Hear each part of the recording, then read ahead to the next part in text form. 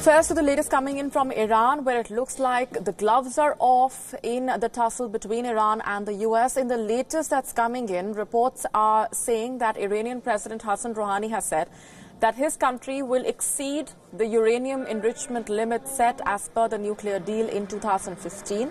Now, the deal in 2015 between Iran and the major world powers had set a limit of 3.67% for uranium enrichment.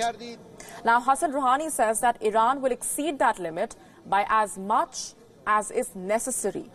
While addressing a cabinet meeting, Hassan Rouhani said, and I'm quoting, "On July 7, our enrichment level will no longer be 3.67%. We will put aside this commitment. We will increase the enrichment level beyond 3.67% to as much as we want, as much as is necessary, as much as we need." Absolutely not. Iran is making good on its words, I would say. Everything that they threatened is actually happening in regards of the nuclear deal. Now, this is the second step that they are taking. As you correctly pointed out, they will increase the enrichment of uranium beyond the threshold of 3.67%. Why is the world so worried? Because this threshold allows them to increase it even further and slowly reach the nuclear weapon grade uranium enrichment. This doesn't mean they will have immediately a nuclear weapon. They will still need to develop technology, but the major effort of enriching uranium enough to achieve one will be reached very shortly. This puts the European Union and the other signatories, remaining ones, so everyone minus the United States, in a very difficult spot. Now they need to take a call. There is no more waiting. And amid the escalating tensions between Tehran and Washington, Israel's foreign minister, Israel Katz, has said that Israel is preparing itself for military scenarios. Here's what was said.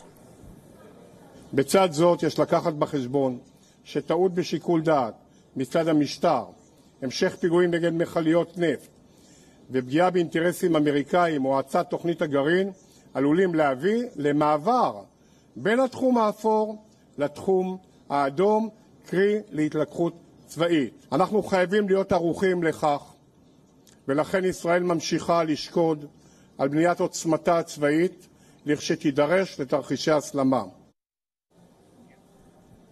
Tensions between Israel and Iran are of course not new. Israel has even warned Iran in the past that it is ready to use preemptive military action to deny it from developing a nuclear arsenal.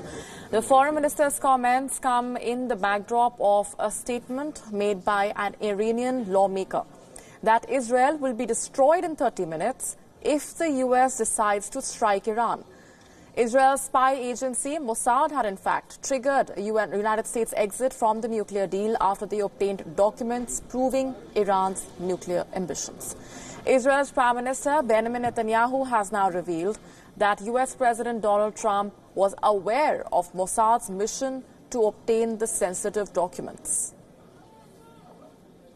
כשפגשתי אותו בדבוס, אמרתי לו שאני מתכוון לשלוח את אנשינו ללב טהרן ולהביא את הארכיון. הוא שאל אותי, האם זה מסוכן?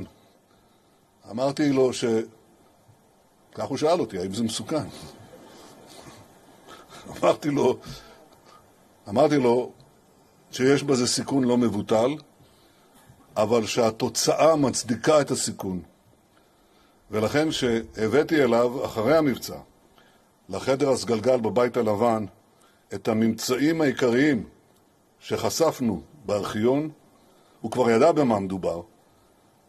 הוא הביע את הערכתו לתעוזה ולהישג, ואין לי שום ספק שזה סייע לאשרר את החלטתו לפרוש מההסכם המסוכן הזה.